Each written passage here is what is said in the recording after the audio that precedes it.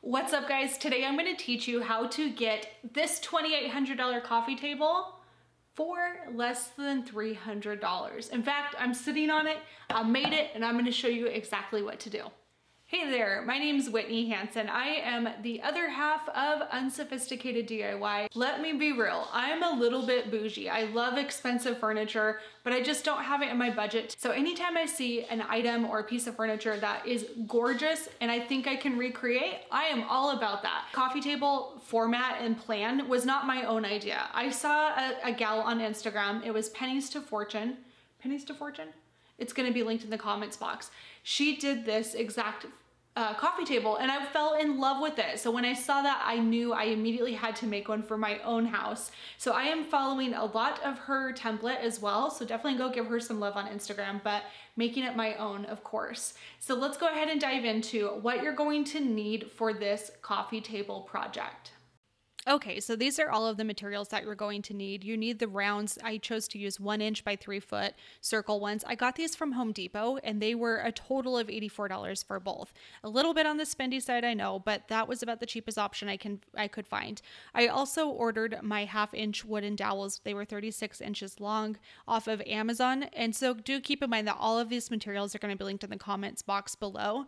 So I'm not going to spend a ton of time going through this because take a screenshot and you can just figure out exactly from this list. This can be your shopping list. So let's go ahead and dive into the process of how to build. It takes 7 steps, and so we're going to go ahead and dive in. So the first thing you need to do is determine the height of your coffee table. Everything is going to be based off of this, so make sure you put some thought into it. Generally speaking, you don't want your coffee table to be higher than your couch cushions. So for me, this was a total of 17.5 inches for my couch cushion, and I ended up making my coffee table just shy of 17 inches. So this is so important because you don't want it to be an awkward height. And you want to make sure that it's comfortable. So kick your feet up, pretend like you're building it, and see if that height feels right for you. Next, you're going to make a brace for your coffee table top and bottom. What you do is take your 2x4 board and you're going to cut it down to your dimensions. So my entire coffee table was 17 inches tall, but I only wanted the boards to be 15 inches cut. Now keep in mind, each of the top and the bottom panels are each 1 inch. So I took 17 minus 2 inches to account for the depth of the top and bottom rounds and cut my boards at 15 inches.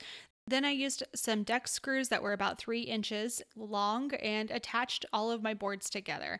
It was a pretty simple frame. It didn't really, there's nothing really too much to it. So don't put too much thought into it. Just make sure you get your height correct because that's what's going to be the entire height of your coffee table. So spend a little bit of time on that part, but other than that, it's pretty easy. Next, you're going to use those metal brackets that you picked up from the roofing section, and you're going to attach 1 to the top of each side and then 1 to the bottom of each. So you're going to have a total of 4 brackets per frame support per box. And that is what you're going to screw into the top of the coffee table, the round, and the bottom of the coffee table round. So you're just going to attach the top and bottom with these metal brackets. Now you are ready to measure your dowel length. So you're going to take a tape measure and measure from the base to the top. It's really, really difficult to get the right length, so this might take a couple extra dowels to practice, but make sure you do that. And I'm going to give you one of the biggest pro tips in the entire world. Get yourself one of these tape measures that have the call outs. It makes it so much easier to measure and a lot less of your mistakes. So this is the exact tape measure I use. It's going to be linked in the comments box below, so definitely add it to your Amazon cart like immediately. It's game changing.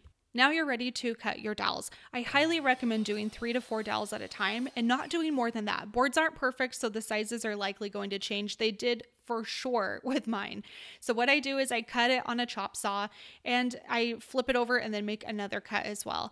One pro tip, go watch the video in the comments box below where I show you how to create a makeshift stopper for repetitive cuts. It's going to save you so much time and energy. And honestly, it's not difficult, but there is a step and a system to that. So go check out that video. Now, this was my least favorite step out of the entire process because it was so redundant, repetitive, and just very time consuming. But you have to attach those wooden dowels with wood glue. I used Type Blonde wood glue and it worked out really well. I would also occasionally check with that orange carpenter square just to make sure that everything was straight and a 90-degree angle, which is exactly what I wanted. So just do a little bit at a time, and you have to be patient with this process. It takes so long. It really, really does. The other piece too to keep in mind is that as you're going along, sometimes you're going to have pieces that don't seem to fit. Maybe you cut them a little bit too short or they're too tall. You're always going to be making adjustments throughout this entire process. So please be aware of that. Here's a pro tip that I found that worked really well. Very lightly tap, tap, tap and get it into place. It's going to make it secure and it's actually going to stay a little bit better. So definitely give that a shot. I found that to be super, super useful. Just be careful you don't hit that dowel too much or you're going to knock some of your others out of place too. But it worked out really well. I was pretty happy with it. Now next, if you've never worked with wood glue, this is important to know as well. Anything that touches the wood does not absorb stain. So any wood glue drippings or anything that you get on the dowels or the tops, you want to make sure you wipe off as much as you possibly can so that it doesn't look tacky when you go to stain. The reason we picked up that little thing of deck stain or the solid color stain is for those touch-ups. When you go to touch up the wood glue, you have to have a solid stain color or it just won't look very good. So that's the reason why we were picking up the solid stain. So I hope that makes sense. So while that wood glue is drying, the best thing to do is to test out a couple of your stains on the inside. So I tried a color called Early American by Minwax, and I also tried one that was called Driftwood, also by Minwax. Notice I just have the little sample sizes. This is plenty for this project. That's why you only need the sample size for $5.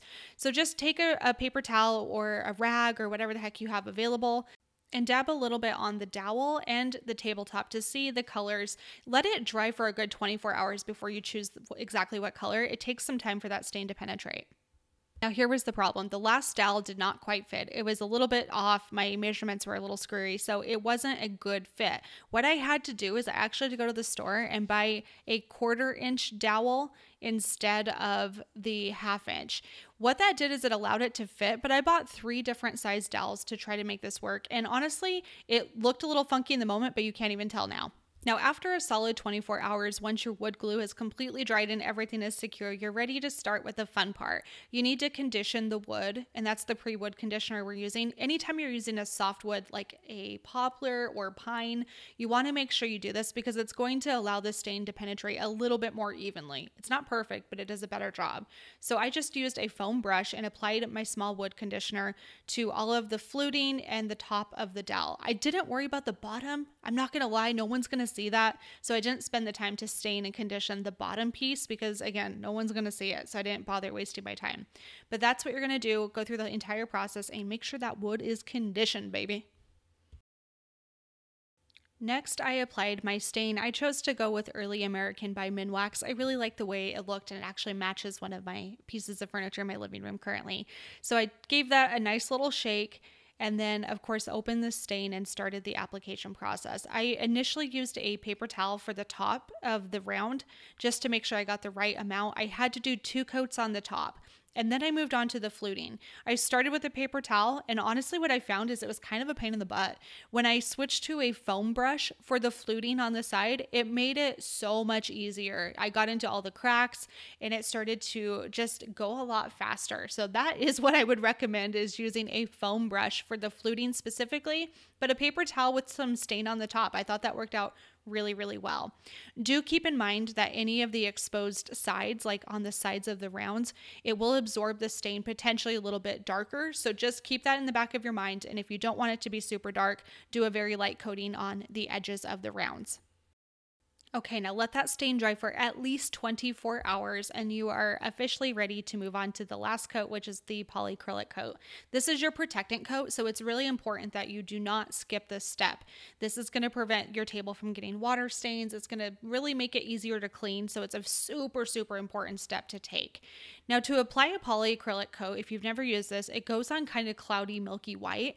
That is so normal. So just go ahead and dip your foam brush in there, and then you're going to start to just paint it on essentially. Try to go in longer strokes if possible so that you don't get a ton of weird stroke marks. It can happen, and if it does, that's totally fine. But do one solid coat of this, including the fluting. If you can, do a light coat on the fluting and then let that dry completely. Once it's dry, you're going to lightly sand with 220 grit sandpaper and then do a second coat of the polyacrylic. Now I stopped after 2 coats. For me, that was plenty, but you can do 3, 4. I wouldn't do really more than 4, but it's going to give you a nice shine, and it's also going to protect your coffee table. I chose to use a clear satin. I don't want a super shiny finish, so that's the color that I chose to do. After letting that dry for 24 hours, I brought it into my house, and here is the finished product. I'm obsessed with it. What do you think? So here's my thoughts. You can either pay $2,800 to get a coffee table that looks like this, or you can put a little bit of elbow grease and about 10 hours worth of work in and get this beautiful product for $212. Not a bad price point if you ask me. Definitely worth the amount of energy and work it took. However, I'm not making another one. It was a pain in the butt if I'm being really honest. If you choose to make this, make sure you tag me in Instagram. I'm at unsophisticated_DIY, and show me your projects. I'd love to see how your coffee table turned out. And more than anything, I hope you like experiment and try some new things and see what you can do with this project. It's a ton of fun, very time consuming, but it is very doable, as I have proven. If I can do it, literally anybody can do it. Thank you so much for watching, and we will see you for another Unsophisticated DIY in the near future. Bye.